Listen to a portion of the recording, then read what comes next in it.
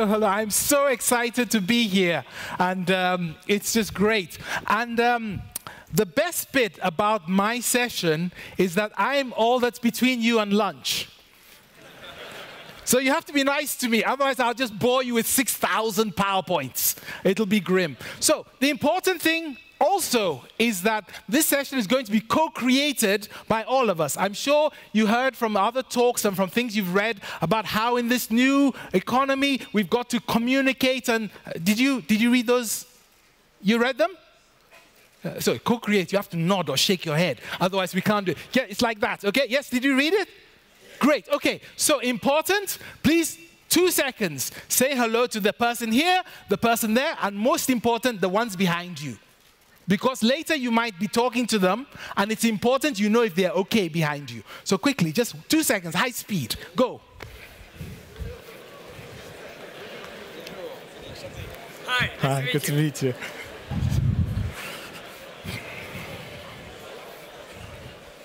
Great. So, are they okay, the guys behind you? Yes? Okay, great, we go. Okay, so I'm very happy to be here to spend time with you. My background, as you know, is I'm an executive educator, so I educate executives and also help them with execution, making things happen, innovation. I'm probably well known for what's known as my World After Midnight model, which is a simplification of some of the complexity we have. And my plan today had been to come and join, like all the other speakers, talking about the future, showing you some nice pictures of, I don't know, mice with implants and stuff like that. I was so excited to do that. And then these wicked people, look at the title they gave me, How to Accelerate Digital Transformation. You know, I don't understand. Why is it necessary to talk about this? You guys, are you doing digital transformation? You can put your hand up if you are.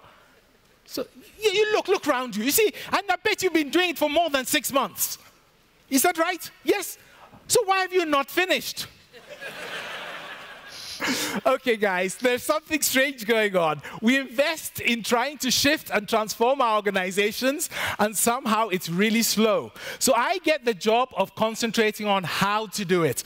But as I said, I would love to talk about more technology, because part of what I do is I try to live in the future. I try and live as digital a life as I can, really so I can explain things and experience them, not read them as an academic from a book.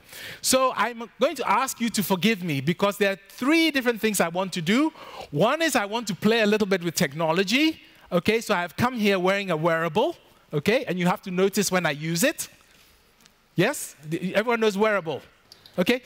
I wanted an implantable, but unfortunately it's very big, and there was no clever place to put it. Okay? Also, I want to make my presentation from the cloud. You heard about the cloud. My presentation is all on the cloud. It's not here. It's not on the, it's not, are you afraid? It's funny, you know, I had a funny situation. One of the world's biggest cloud services providers, and I was making a presentation like this, and before I was talking to the executives, and the person in charge of global cloud services, I said to him, I said, my presentation is on the cloud. He said, is that wise? He's selling this to everybody. So that's number 2. And the third is I want to bring a couple of my colleagues in as we're talking to try and give you some inputs on how my life is. So I'll do that first for a very small piece, just so you understand how I transform my own life as a gray-haired person together. So to start off with, this is a PowerPoint. Am I correct? It looks like a PowerPoint. Or maybe Prezi. Or something like that. So how would you feel if I said, actually, that's not a PowerPoint, it's an A3 size poster? You think I'm crazy, don't you? It's funnier than that. It's an A3 size poster on a big whiteboard. No? It's an A3 size poster on a big whiteboard in a big teaching room. You don't believe me? With other people there who are listening to this presentation, because I've invited some of my colleagues and some of my clients to come and join us and talk about life as you transform digitally. You think I'm completely crazy. You think this guy has gone crazy. So let's just see whether it's true or not. So this is the bit where I get to use my wearable, you see, so I'm quite excited about this. Hey, it's so cool. Okay. There you go. I'll learn how to drive one day. Okay. So this is me. And here are my colleagues. I invited one of my clients in to come and join us. So Tammy, hello. This is Dr. Watchorn from the health service in the UK. Just 2 seconds to explain what it's like living a digital life. Tammy, over to you. Hello, everyone. So I work in this fully VR immersive environment. Because of that, I no longer have to drive every day, so I've got 90 minutes to myself every day to do what I want. I have about 80% less email. Imagine how much time that saves me in a working day. And I'm working on twice as many projects as I used to work on. I don't have twice as much work, but twice as many projects because we work in a really collaborative way, delivering things at speed so we can deliver outcomes to patients, because I work in the health service in Scotland. And that makes life really much more fun, much more productive, and I really enjoy working in this immersive space. Thank you very much, Tammy. Everyone applause. Okay, thank you. That's great, brilliant. Okay, and in the background is my colleague from Brazil and so on. But this is where I'm going to be working. So what I want to do is I want to explain to you the basis of what I'm going to talk about in terms of how to make digitization and digitalization transformation go faster is the main story. But I have a secret story. My vision is to create all of you into centaurs, into extra powerful human beings. Because some of the challenges we know about things like job replacement and stuff are huge. And I have a completely different vision on how we solve it. So part of my reason for inviting my colleague and my client here is to explain to you that you don't just have to use technology in one direction. We can be very creative. So just from you, since we are co-creating, I have one question before I start. Are there any special requests? I want you to imagine that the next 40 or so minutes is absolutely fun. Oh, by the way, the trick with this type of VR is the details. The sound is three-dimensional, so people forget they're in a room. But also, if you do it, you see, you believed she was a real person. I don't know, Tammy, if you could jump or somebody could jump. Because your brain sees the smile, and it hacks your brain. So you don't realize it's not real. Are you with me? And what happened there? I know what happened. I got too enthusiastic. That's what happens to me all the time. And then there's little detail like the glass. Can you see here? There's a little bit of skirting board. It fools your brain into thinking it's a real thing. The clock up here, the second tick, is not real, but it looks real. Okay, so 40 minutes. I want you to imagine the next session is fantastic. I don't know what you want to learn. You want to learn, don't wait just till the questions. You want to learn about how to accelerate your digital transformation, overcoming resistance of people, how to think so you can make the messages about transformation very simple. You can explain it right the way to the person at the cleaning your office so they also become excited. I don't know. What is your biggest hope to get from my session? Second, what don't you want me to waste time on? Your biggest fear. Please, in the little groups you were talking just now, I'll take the first 2 requests and I build them into my presentation. We co-create. You have 30 seconds. Talk, talk, talk. Capture, go. Talk, go, go, go, go. How's the translator doing? Okay.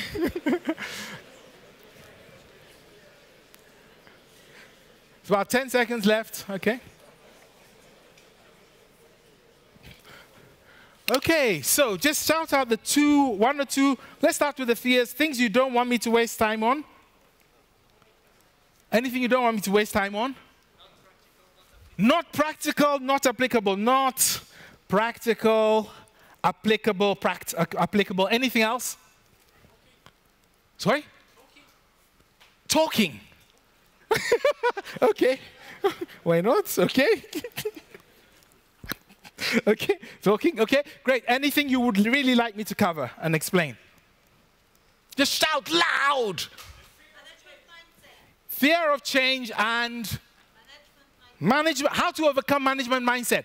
But management, they have a very positive attitude. You know how every time you have an idea and you go directly to your manager and you just say, hey, manager, I had this idea. They say, tell me, please sit down. The moment you tell them the idea, they say, we stop everything. We take all the budget resources. We put it on your idea now. No? Okay, we picked that one. Okay, great. So let me just start you off on the journey. I want to start by starting to explain that a lot of the reasons we get digital transformation wrong is because there is so much noise out there. As you heard earlier, there are no experts, but there are lots of blogs and articles. Now, the other day I went to a presentation, and before me was an extra futurist. And this futurist was talking about the future and how life could be. And he explained really in great detail how, what would happen in the future is you will be woken up early in the morning, extra 5 minutes, because the neural net has detected traffic, so it wakes you up extra, okay? And then while you're getting dressed, your house knows that it should make it warmer. Your kitchen has ordered some extra, eggs for you. I don't know what it is. And then you set up for work. And as you're going to work, the train which is coming, they put extra trains on there because they know more people are coming. And when you sit in the train, there's comprehensive Wi-Fi, and you move through this train, and the train is getting to the office knows you're coming. So it raises the heating or lowers the heating. Amazing. He was showing all these things. I was going, wow. And then he finished by saying, and when you arrive at the office, then you go to your meeting. Is it just me, or is that crazy? You have all this technology and still you do the meeting. Amazing. So this was my first. I was sitting there thinking. Okay. Let me explain the challenge. The problem is this. You see, whenever people predict the future, they make the same mistake.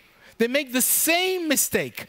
The way I would describe it is, you've seen like Hollywood posters. Have you seen things like Hollywood posters, for example? Okay, and let me just pull this up. And sometimes you'll get a Hollywood poster for a film. Okay, so here's the film. And the film is called The Future. I'll make it a big F. Future. You got that? Future. Okay. Okay, I got it. Okay, future. Okay, that's the film. And they say, the future. And then it'll say something like, an exciting roller coaster of opportunity and delivery. And then they'll say, starring, okay? And then the star of the movie, called The Future, is what? It's called technology. And there's a little bit here, like a little walk-on part for the human beings. And that's why the future predictions are always rubbish, because they forget we're inside. Do you understand? And we are the heroes. We are the people who should be the star. And that's what's happening a lot. And then the noise makes you go towards, oh, yes. But the thing which amazed me most about that particular vision was the thought that I would be woken up in the morning by my computer. I much prefer my wife to wake me up. Is it just me? You understand how crazy the vision is? It's totally dehumanized. When we start to look at how we move forward with change and start to drive transformation, we realize that we're making many different mistakes. And I want to build this from the ground up. I'll give you some really solid takeaways so that you really understand what's going on. The way I would start is by just clarifying the game. The game is very simple. Has everyone here at least 20 years old? 20 years old, okay, great. And everyone here is sort of working, or you've worked before? Great, okay, superb. In that case, I show you my favorite diagram. This is my off-the-scale favorite diagram of all time, okay? And, and it works a little bit like this. Basically, it starts over here where it says, I have a high workload. Okay, so it starts over here where it says I have a high workload. You got it? Okay. And it says I have a high workload, so I don't have time to plan, to do, or to be creative. So I don't realize how much I'm committed to, and I've only done half. So when the boss, the management guy, comes and asks me to do something else, I say yes more than is realistic, pushing my workload up, giving me less time to plan or to do things. So sometimes I come close to deadlines other people think are important, and because they're worried they'll miss their deadlines, guess what? They come and they spend some time interrupting me. So I spend a lot of my time restarting half-done work, which of course then pushes up my workload even more, giving me less time to plan or to do. So now I'm disorganized, and people know they can send me messages even at night and get away with it. Have you seen this happening to your colleagues at work? Just your colleagues, not you. How could I know your life before I met you? Do you understand? We're all in the same mess. That means the mess is bigger than each of us and all of us put together. Let me explain to you, and when I've finished explaining these next 3 curves, everything in life and the future, crystal clear. Nothing to worry about. Give me only maybe 6 minutes. Are you cool? If you don't like anything I'm saying, shout it out immediately so we get it right. Okay, so together, let's go and have a look. I want you to think, you guys who are more than 20 years old, okay? And I'm going to put here on the bottom, oh, I'll do it in white. White is much better. Let me do it in white, okay? So like white, thick line, there we go. Oh, that's not very white, is it? Try again, you never know. Hey, technology, it worked. Now, past, okay? And between these two, I put effectively 20 years, okay? You got it? On this axis here, I want us to put change. So the pace of change. And I want you to tell me, pace of change now, 20 years ago, higher, lower? Oh, come on, that was the easy question. Higher, lower? Higher. Thank you. Okay, higher. How are those 2 points joined together? Exponentially, why? Because more people are accepting change, you've got more, okay, great, not a worry. So that's the first thing. When we look at change, it's doing that. But more importantly, how are we learning and changing to match? Do you remember when you could do budgets and you knew what was going to come next and you could make a plan? And do you remember annual budgets? You wait for the Earth to go all the way around the sun, then you make a budget, then it goes around. Do you remember that stuff? Okay, great. So once upon a time, you could learn faster than the world was changing. That's why you could forecast. How has that one gone? Let's do it together. I move the pen horizontally. Shall up a bit, down a bit, the same. We get a shared view. Action, go. Down. Today. Okay, great. It's quite flat. You can't move because you said the management. They have a strategy. This is our 5-year strategy. It's to do with, and it's got nothing to do with digitalization, but they set it. And so for the next 5 years, you're going, hey guys, we need some new offers. We need to recruit some young people. They go, no, it's not our strategy. You understand? That's why it's flat. You got it? How crazy, okay? So that's change. Change is not the interesting one. The other one also is complexity. Complexity also does something quite interesting. So let's think about it. Now, past, complexity. Is it the same curve? No, it's slowing down, complexity. But rather than having learning on that one, on complexity there's a different one, which is our ability to understand what we're looking at. So if you see things like black swans, they happen because the complexity has outstripped your ability to understand. You got it? So what it means is, if you are closer to this side, it's possible that almost everything you're doing strategically and logically is absolute rubbish, because you've misunderstood what you're looking at. Don't worry, I'll explain to you how to avoid that, okay? Third one, okay, is connection. We know that. Hyper-connection. Now, my favorite diagram of connection, if I can find it quickly, is this one. This one always makes me laugh. No, not that one. This one I'll tell you a joke about there another time. Ultra-connectivity, this is my favorite. This is the web-enabled donkey. Okay, I just brought it, it's just great, isn't it? But the really crucial element here is those graphs I'm showing you are very, very critical for making things happen. You see, if you can learn fast and the world is changing and you're clever, you make a hierarchy so the boss can tell what people should do. You got that? If you can understand faster than the complexity, you can make longer term strategies. You got that? And execution is make strategy, agree, execute. You got it? Okay.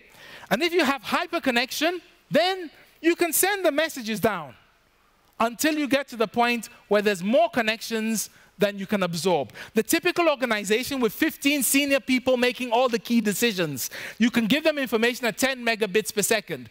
Who here has as their fast broadband 10 megabits per second? Do you understand what I'm saying? You can never get the information to your senior people at a rate at which they can make the right decisions in order to drive the organization. That model is broken. Do you understand? Great, okay. So why am I telling you this? I'm telling you this quite simply because if you get this model here, you realize it's cool. Because what happens is we set off to transform. We want to transform. But our minds are coming from a world where we think we know what we're doing. So classically, we make some mistakes. I'm going to tell you the classic mistakes organizations make, and for each one, I'll tell you the solution. So when it gets your turn, go, that's me. Okay? Then I tell you the solution. If I arrive at the end of my presentation and you haven't seen yourself, then it probably means that you're even further off the charts. Okay? So let's go for it. So I want to share with you quickly this very simple model, which I hope will help you understand what's going on. So over here are, come on broadband, come on broadband. This is the cloud. By the way, oh, there you go. Okay, great. So over here are the 3 different models I just described to you. Easy. But I want to start with organizations whose mindset, come on, whose mindset, I'm not panicking, hey, whose mindset is here. Okay? Efficiency mindset. On that diagram, we've put like innovation and things. But if your organization is serious about efficiency, you don't really do innovation. You just put it in the annual report. You got me? Okay, great. So this is how many organizations are. And when you're in an organization like that and you walk down the corridor, the type of conversation which you hear is this sort of thing. You hear people saying things like, oh, come back. You hear people saying things like, let's have a meeting to discuss, and we must set our KPIs and stuff like that. And the reason they do that is because these people in this organization, they're really stuck in the 20th century. Really seriously. Sometimes I describe them as time travelers. You know, they wake up in the morning in a 21st century house where they have internet connectivity, they can talk to their friends on the other side of the world, their kids are in their bedrooms playing computer games virtually with everyone else. They get dressed, they get on a train, like I was saying, they travel to an office, but this office is not in the 21st century, it's in the 20th century. Everything's locked down, like those big computers you just saw. You can't do anything. So you imagine they've traveled here to come and do some creative stuff. But no, they keep going, let's have a meeting, I'll send you an email. These words come out of their mouths all day. And so I say, I email you, you reply to her, blind CC him, he sees her, bumps into her with some gossip. After about 60 emails, we realize nobody has the big picture. So we have to have a meeting, but we've traveled to different offices, so we cannot meet. So they say, okay, we'll have a conference call. Have you heard of this thing? Very amazing 20th century invention. Basically, it's like this. Everybody phones in, beep, who's there, Fred, beep, etc. Then, my definition of a conference call is one person talking, 20 people continue to do their emails. Nobody's listening. You're not going to execute anything. So that's this type of organization. You got it? Okay.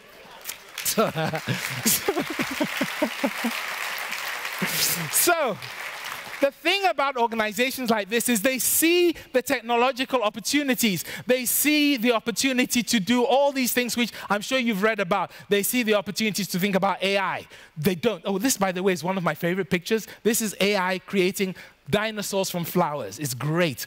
They see the opportunity for augmented reality, and all they're thinking is efficiency, efficiency. Are you with me? So this, for example, is, I'll be efficient. This is for people who go to the supermarket and find supermarket shopping too difficult. That's the type of mindset which people have when they see these technologies. Are you with me? So they have all these technologies, but they're always thinking, will this make us faster? Will this make us more efficient?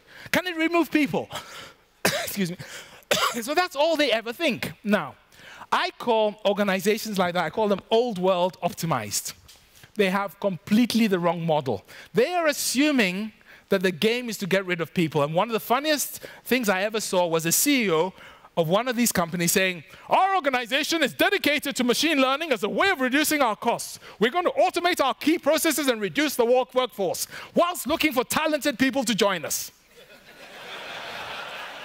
Hello. How stupid would you have to be to work for that company? Are you with me? So they don't get it. The mistake they make is they focus on trying to reduce the costs. The secret is, if you want to survive, like my client from the NHS was explaining, the way you make technology work is to enhance people, not to replace them. What do I mean by that? I'll come to that in a second. Okay? Because if you replace them, the game is over. You want your people to be super centaurs, more than anything else. To have a better life. That's how you grow the business. Okay. So the next category which you'll find yourselves in if you're not careful. Did anyone recognize themselves in that one? Some people, okay, great. Next category, my favorite. This one, by the way, if you're a consultant, there's so much money to be made here. Okay, this one, you know how if you have an outfit and you have to go somewhere and it's quite an old outfit, you get some accessories to wear so you look cool. You know that, okay? These companies, they just go around buying stuff. They go, everyone must have an iPad. They give everyone an iPad. You know, we must make sure we utilize, I don't know, drones. And they go, are you with me? They just basically, they just buy stuff. They add it to their company. But the company models of business don't change. The behaviors are still the old world meeting, and nobody personally changes their behavior. You with me? And I would say there are a lot of companies in that one. Generally, your cost base starts to rise because your digital transformation brings no value. So as the cost base rises, you slow down because you don't want to spend the money. If you want to accelerate your digital transformation, you have to change how you think about it. And I'm going to take you to the next level. I hope you recognize yourself there. So, step one. If you are on level 1, don't worry, okay? But concentrate on getting enough cash to be able to jump. If you're at this level, don't worry, but everything you have bought so far is probably obsolete. You need to rethink how you're going to build your business model before you come back and look at the technology. Human need, then technology. If you're at this level, these people are even funnier. These ones, they get it. They know something is coming. So they go, we must transform. We must change our business. There are opportunities around the world, okay? And they start to discuss it. So what I have here on the left is what we call a horse-drawn carriage. Did you see such things? Amazing.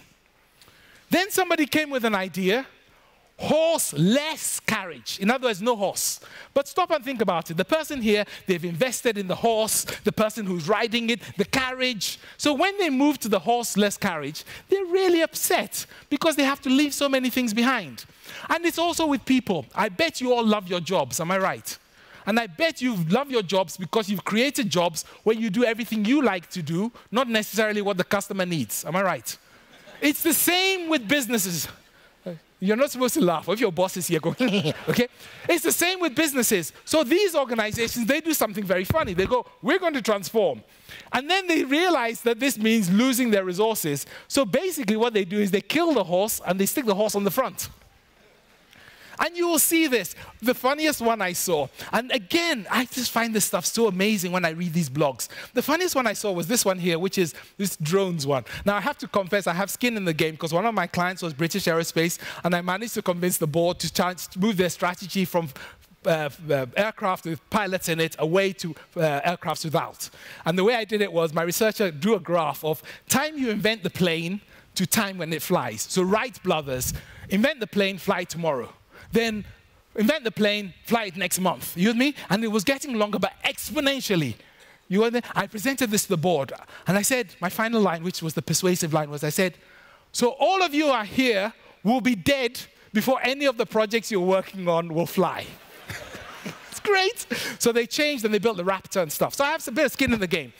But this is my favorite at the moment, this one here, the pizza delivery by. Now, I was a teenager, I don't know about you guys, but if a free pizza was flying, it's not going to happen. And then the other one I like also is this one. I go to London, I live near London, and can you imagine with all the hassle and scared things we have in the world with security, can you imagine if this big thing where nobody knows what's inside it was rolling down the road through population center? It's not going to happen. It's just nonsense. But they fool you into this stuff. So you think you're changing. You're not changing. You're standing still. So I stop at that point because you have to consider that everything I'm going to do between here and the end is about how to accelerate. First thing in accelerating is get your brain straight. Remember those 3 curves. Recognize that whatever you're thinking is probably not right. Rethink it, talk to other people, connect with other people. When you are then reading other people's stuff, put the human being back inside it and say, will this really fly? And check, because people are trying to sell you stuff. So they'll sell you anything. But start from your organization. Where do we go? Where are we? What do our customers want? In particular, at this level, you look for what we call obnoxious customers. They are the ones who are asking you to do things which you cannot yet do. Why are they useful? Because usually they can see their future excuse me, and how you can support them when you're more digitally transformed. And by supporting them, they want to spend their money. So it's not a bet, it's not a risk. So remember that. Also, remember that the disruptors who have no legacy are also looking in that space. So you have to move fast. I'm shutting up. I give you exactly 1 minute in your groups. Just talk to each other. I say, oh, yeah, I like that. I don't like crazy guy, whatever. Then we move on to how we then accelerate transformation. Minute over to you, please. Go. Talk, talk, talk.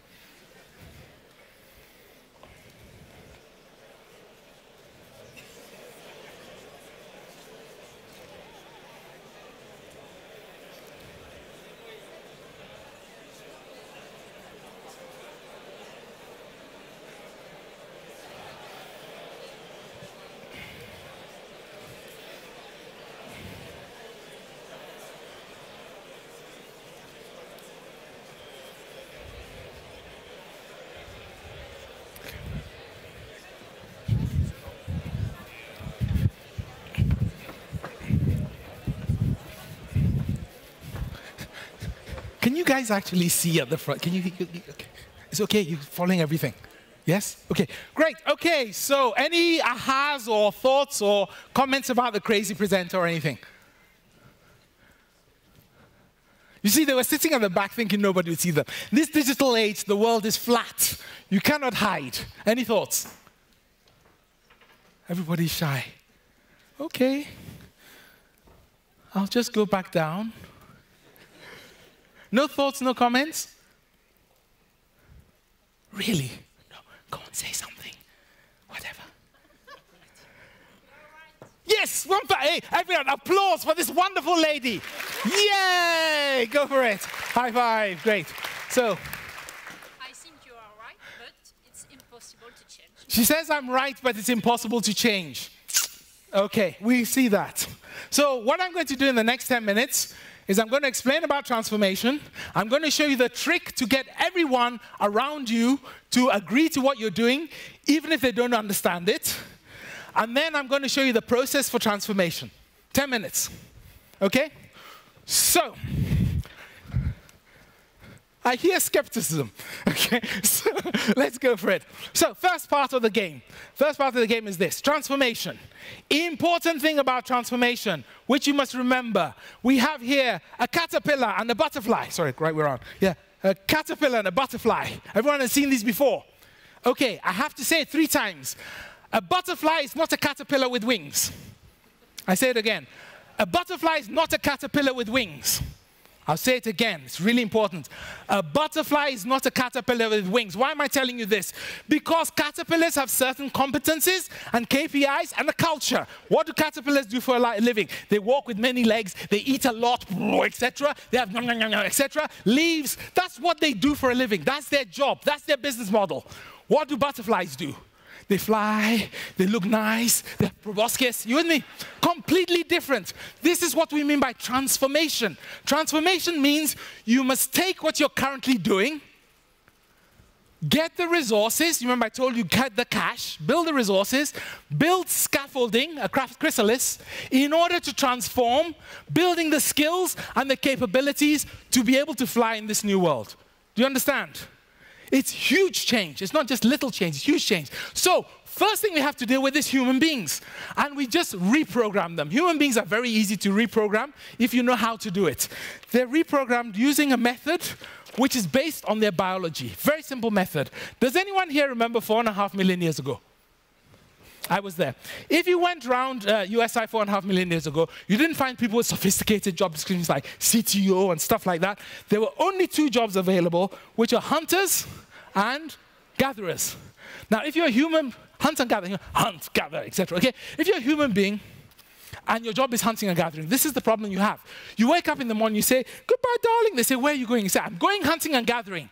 Do they just let you go and say, "Bring some milk," or do they give you a big hug? Big hug, why? Because all the other animals are also using the same strategy of hunting and gathering, and they're better animals than you. You know, Usain Bolt runs at 26 miles an hour. The average rabbit, without doing press-ups, does 32 miles an hour. You see the problem?